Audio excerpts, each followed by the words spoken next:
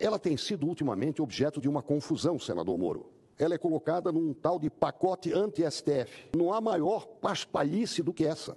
A PEC 821, como aliás disse certa feita o ministro Gilmar Mendes, é um morto que ressuscitou.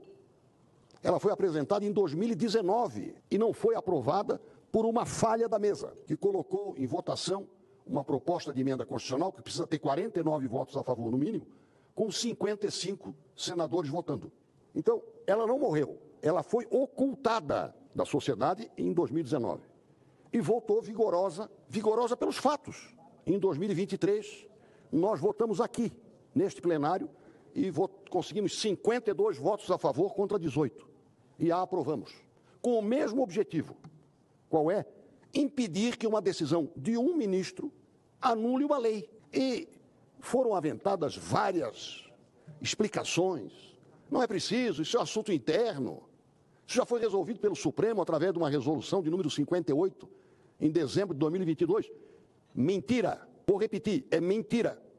A resolução 58 não resolveu isso. E a prova é o que aconteceu com a lei das estatais. A lei das estatais, senador Flávio, trouxe benefícios para a sociedade brasileira.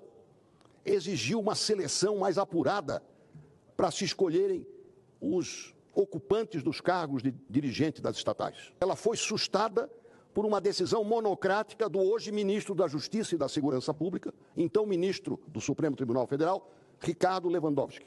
No dia 16 de março de 2023, uma canetada considerou inconstitucionais os artigos que exigiam esta seleção mais acurada. E ela vigorou até 9 de maio de 2024. Uma decisão monocrática.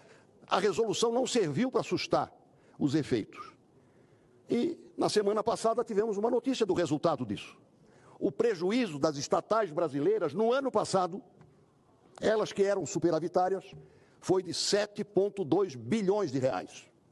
Repito, durante o governo Temer, que foi quando foi aprovada, no governo Bolsonaro, as estatais foram retiradas dos cartórios e da crônica policial. Já voltaram para o boletim econômico. Se acumulavam lucros, se eram bem geridas, já ofereceram ao povo brasileiro uma conta que nós estamos pagando, os contribuintes todos, de 7,2 bilhões de reais para resultado do afrouxamento das regras.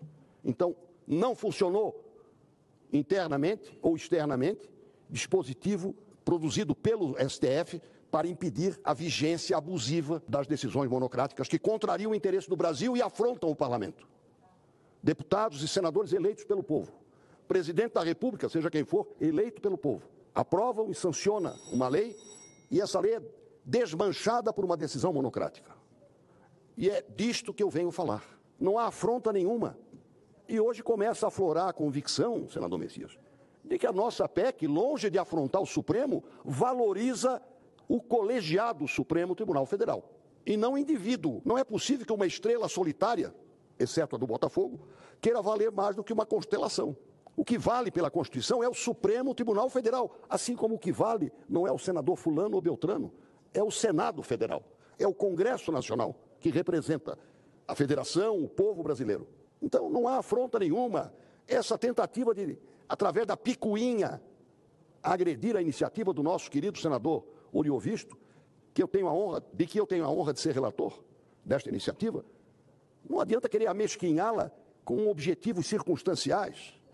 Esse é um propósito maduro do Senado Federal, amadurecido, e que teve votos expressivos de quem não pertence à oposição. Pessoas livres, cuja consciência os fez votar a favor, e foram todos alcunhados, senador Sérgio Moro, de pigmeus morais. Não vou dizer quem é que falou isso, mas saiu lá do Supremo, essa expressão, para apodar, para cognominar o grupo de senadores que teve a coragem de acordo com a sua consciência, fazer o bem à democracia. Eu acho que o Senado está devendo esse esclarecimento à sociedade. O Senado não reagiu a nada para votar. Reagiu a uma circunstância, a um momento que o país está vivendo há bastante tempo, desde 2019.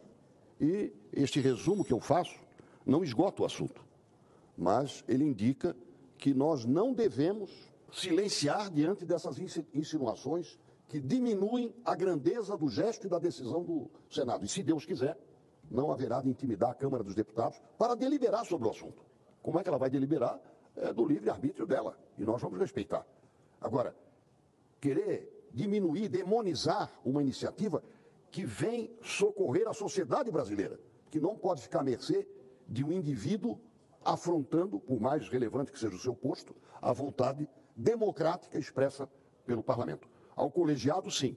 Ao indivíduo, menos. Respeito, sim, mas não esse poder exorbitante que hoje desborda por outros temas